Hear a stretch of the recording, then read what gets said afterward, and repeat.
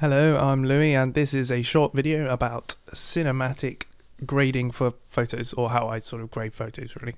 I've had a few people ask me about the sort of techniques I use in Photoshop, so I thought this video would be quite good in explaining some of them, and hopefully they're useful to somebody. So, yeah, let's open the image up in Camera Raw. Firstly, I quite like to get as much latitude as possible in the image, so a sort of flat image as possible, so I can process a lot of it in Photoshop, and I do that by well, just sort of taking away all of the contrast boosting sliders like blacks and contrast, and turn up fill light quite a lot, so this brings back some of the detail in the shadows. I use sharpen quite a lot in Camera Raw. It's pretty good because I like the whole holding down Control so you can see the effect the masking makes, as well as just seeing it. Yeah, that's pretty cool.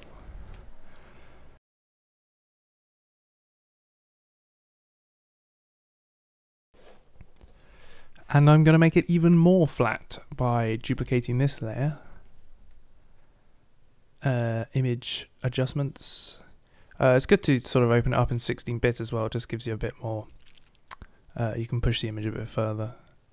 Shadow highlights. Not so much highlights, but just turn this down so it's not too HDR-like.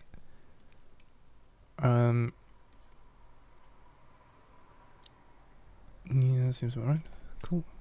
Knock it back a smidge, maybe. And then the next step I like to do is adding some fake volumetric light, or the feeling of just the added sort of feeling of atmosphere or dust in the scene. We're getting a soft brush and just picking a sort of highlight color and painting it in, really. Scaling it way up. Using the crop tool now and again just to clear out all of the pixels that are outside the canvas area, just so it saves memory and stuff. It just makes everything go a bit smoother. Cool. So I'll just hide that for a second. Get a blue the other side, because it's quite nice. Cool light from the window here and a warm light from a sort of a desk lamp. Paint some of that in. So you can use hue saturation or Control U to boost this up a little bit, have more of an effect. Cool. Scale this way up too. Do the crop thing to delete everything outside. Bit more scaling. Good. Should make that a bit more saturated as well. Yeah, I'll do. Yeah, this one I'll have, just knock it back a bit. I also want to add some blue colour to the left hand side as well. Like that. Switch this on, not have it full whack yet. Create a black and white layer.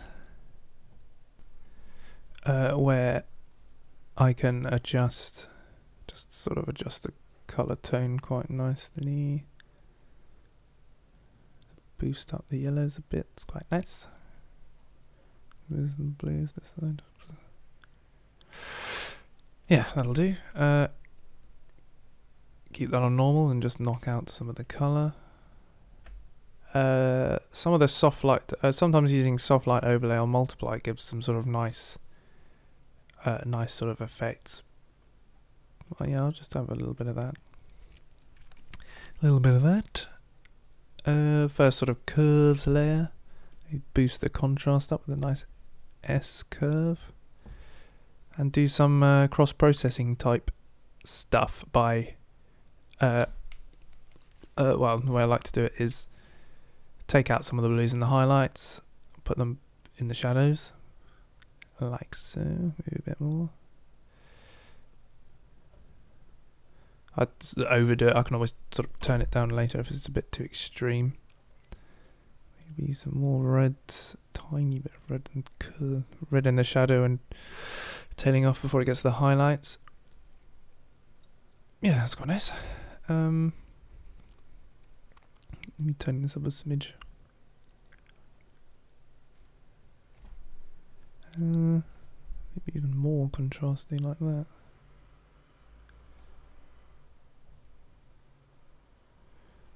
Could be cool.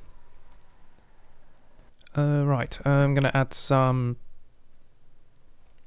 vignette action down here. So Shift F5 to fill a layer with white. Use the lens correction tool, which has a nice way of correcting vignette, but we're going to use it here for putting it in. It's going to max it out actually.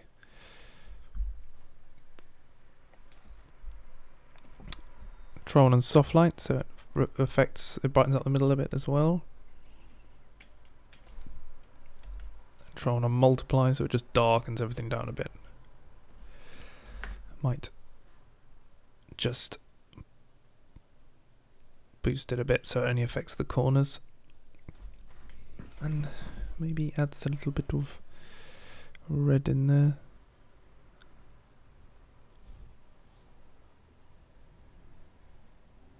Maybe not, I don't know. Okay.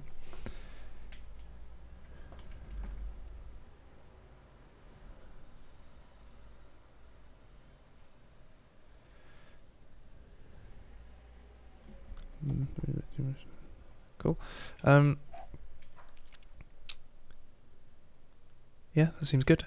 Create a new layer. This is quite nice for sort of tone mapping, or kind of tone mapping. Or sort of like dodge and burning really. Create a 50% grey layer, put it on overlay. Get a nice big soft brush like this one. Just like that. Switch these to the default black and white foreground background. Use X to switch between them. And start sort of painting areas you want to boost and bring attention to.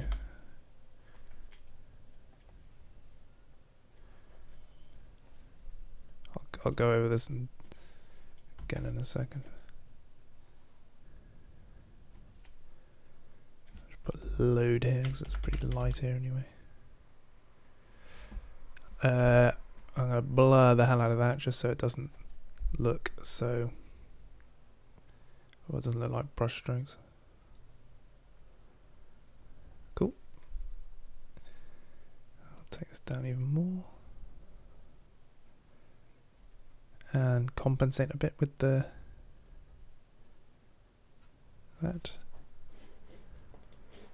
Now I'm going to do just some sort of localized curves adjustment by using the quick mask Q on the keyboard, just to paint an area you'd want to select.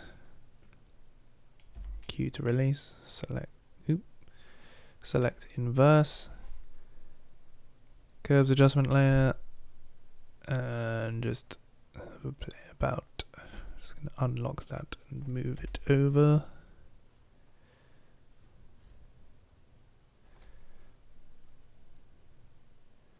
I might just actually bring that sort of soft light up a bit. Take down the blue a bit. It's a bit overkill. Or is it? Maybe I'll just take it down in that on this camera. Cool.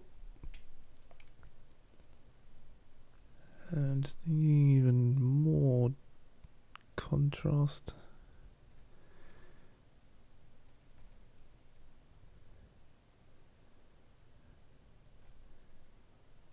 Soft like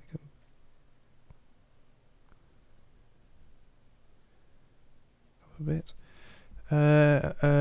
Create a new layer as well. This is just good for sort of noise and breaking up artifacting. 50% grey. Filter noise. Add noise. That's a bit dodgy. Sort that out. Cool.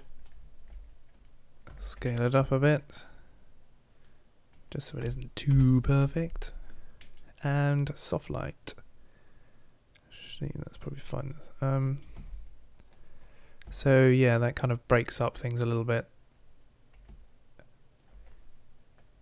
So whereas before you've got sort of edges of noise where there isn't no noise to noise, is a bit abrupt, and that just sort of evens things out. I need to knock it back a bit, not too extreme.